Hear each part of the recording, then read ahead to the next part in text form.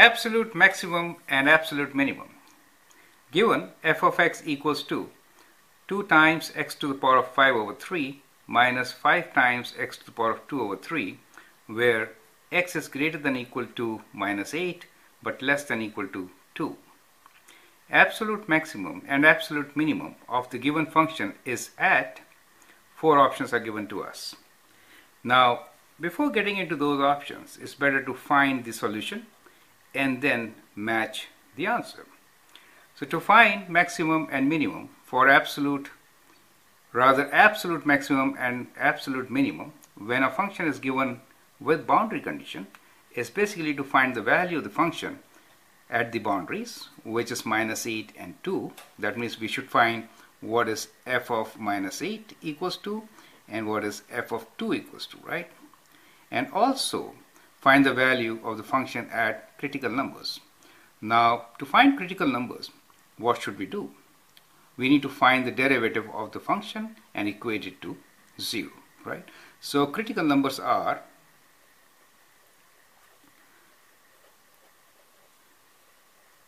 where f dash x is equal to 0. So we have to find those critical numbers also. So let's try to figure out what the critical numbers are. So let's find the derivative of the function. So f dash x is equal to 2 times 5 over 3 x to the power of 5 over 3 minus 1. That gives us 2 over 3 minus 5 times 2 over 3 x to the power of 2 over 3 minus 1, that is minus 1 over 3. Now we can simplify this and take 10 over 3 common, x to the power of minus 1 over 3. What are we left with?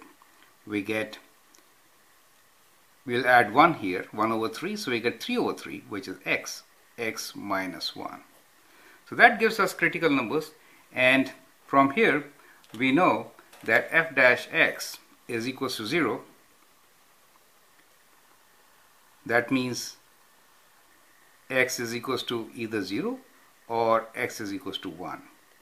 So these are the two critical numbers. So we need to find values at these two critical numbers, correct? So let's calculate the value of the function at x equals to 0 and x equals to 1. Now what is f of 0 equals to? F of 0 is, substitute the value 0 here, so we get a value 0. Right? 0 exponent is 0, so we get f of 0 as 0. Now how about f of 1? F of 1 is equals to, if I put 1 here, I get 2 minus 5. So f of 1 is minus 3. Now we should check the values at minus 8 and 2 also, right? So what is f of minus 8? So let's use the calculator to find the value of the function at f of minus 8. Let me write down here, f of minus 8 equals to. So if I substitute minus 8 here, what do I get? So minus 8 cube root is minus 2, right? 2 to the power of minus 2 to the power of 5 minus 5 to the power of minus 2 squared will give us a value which is equal to minus 84. So you can use your calculator to figure out this value. It's minus 84. And also use your calculator to find f of 2. So f of 2 is equals to minus 1.5874. Now clearly from here what we see is the maximum value is, all these are negative, so the maximum value is at 0, right? That is maximum. And the minimum value is at f equals to 8. So that is the minimum value. We need to write first the maximum and then the minimum, right? So the maximum is at 0, f0, and minimum is at minus 8. And therefore our solution is B. So that is the solution. If you sketch this graph, you will get this function kind of like this. So here is a rough sketch of the function. So let me sketch it to show you how it will really look.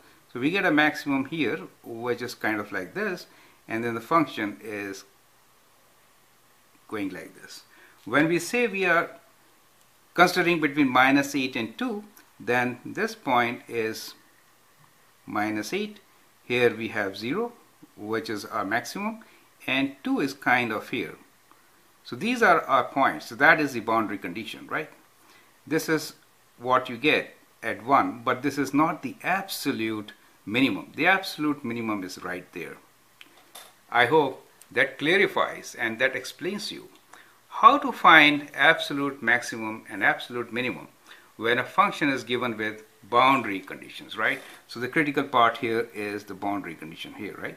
So we have to check the values of the function on its boundary as well as the critical numbers, and then write down the solution.